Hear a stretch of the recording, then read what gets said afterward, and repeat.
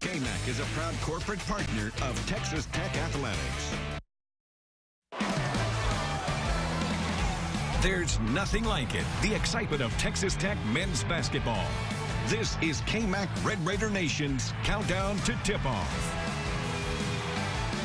All right, welcome back to Red Raider Nation's countdown to tip-off.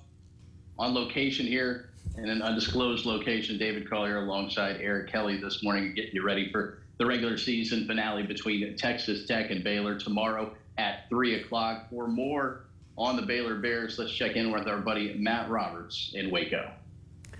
At long last, the Baylor men's basketball team won their first conference championship since 1950, gutting out a win in overtime against the West Virginia Mountaineers for a team that was officially eliminated from title contention in that building last year.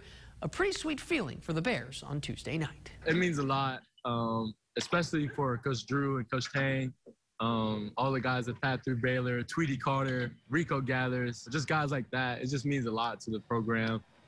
It just means a lot to me just to do it with these guys. They're such great guys. And just probably the top #1 moment ever at Baylor, you know, past all the games, all that. Scott Drew, the architect of one of the biggest turnarounds in college basketball history. He's now coached the Bears in 262 games in 18 years as a ranked team. In the 97 years prior to his arrival, Baylor played 2 games as a ranked team, building a consistent winner that competes year in and year out in one of the best conferences in the country.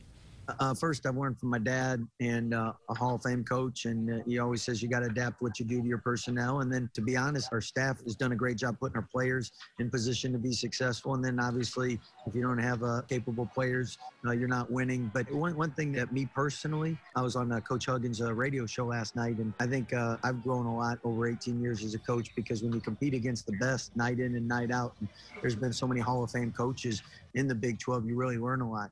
And I've learned a lot from all of them. Back on the floor with questions about the Bears' conditioning after a 3-week layoff. Those were answered, outlasting the 6th-ranked Mountaineers in overtime on their home floor. We were all just talking about how we can get back to playing our game and what that meant to us. And it was really just, it's just mentality. Like, we were all in decent shape by the time Iowa State and Kansas started. It just, we just had to encourage each other. And we had the weight of, like, being undefeated on us, and then we lost against Kansas. And now it's like a total reset. The Bears will close out the regular season on Sunday, hosting Texas Tech, a team they've owned as of late, winning 5 of their last 6 meetings against the Red Raiders, including 7 straight at the Farrell Center in Waco. Covering the Bears for All 12 Courtside, I'm Matt Roberts.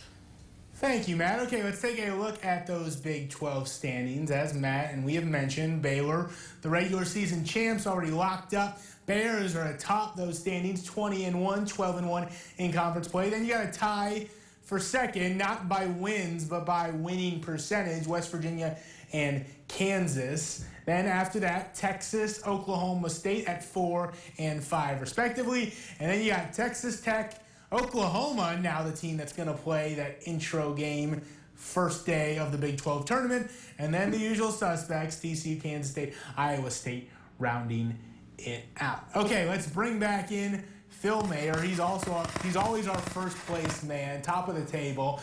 Okay, Phil, so anytime you play a team like Baylor, plenty's going to have to go right for the Red Raiders to pull off an upset. But blank is particularly imperative. Look at it, he's got me saying big words, defending the three-point line.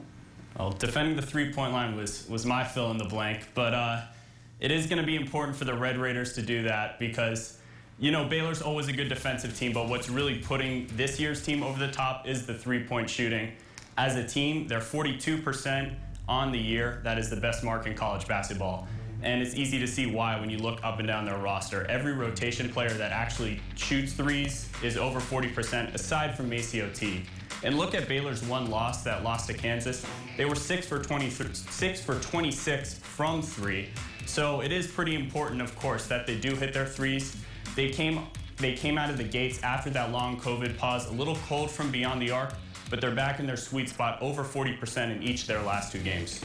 Phil, I apologize. The bow tie, it's been a week since I had it on. Okay. It's restricting the thoughts going to my head. It's the whole thing. It's just super cloudy up there right now. You're forgiven.